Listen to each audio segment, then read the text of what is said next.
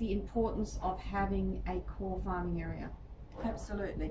I think too, you can't dilute, excuse me, you can't dilute yourself too far away. I think when you're in a core farming area, you can really focus on service and nurture and prospecting as well. You can look after your clients, you know your area really well. You become the expert. I don't think you can become an expert right across the state, because then you really are diluted. But if you focus in one particular area, you know the history, you know the sales history, you know the cultural history, the social history, the economic history of the area, because you not only live it, you also breathe it and you work in it. So I think that's really important.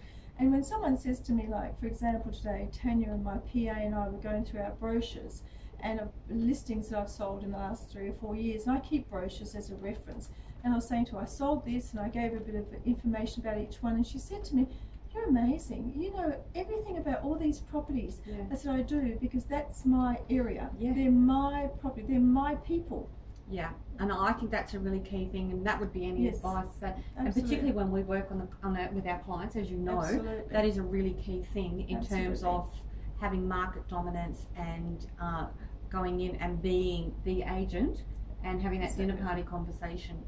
So Yvonne, it's been absolutely so good. We normally catch up in Queensland, normally when you're at Aric or whatever. And so to come down to your office today and to get together and have a coffee, and it's just been really, really special. It's been fantastic to see Julie and Neil here. Neil's behind the camera, and so good to actually sit down and have a face-to-face, because it's very important, because I think the relationships are very important between us as well, because I think when you have someone like Julie as your coach, not only to coach but also a very strong friend, and that's really good.